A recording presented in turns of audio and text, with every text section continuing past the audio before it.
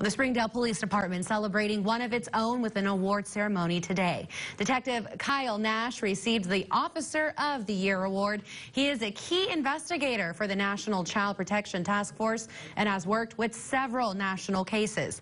He has spoken to agencies across the country. Nash says he was surprised by the reward. Every day I come to work, I'm excited to work, and you think, hey, it's just another day at work.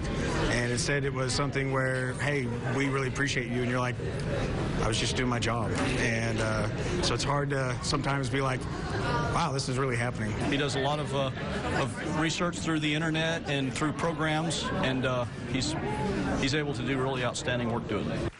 Police Chief Mike Peters says that awards were also handed out to its top dispatcher, supervisor, and distinguished officer at the ceremony.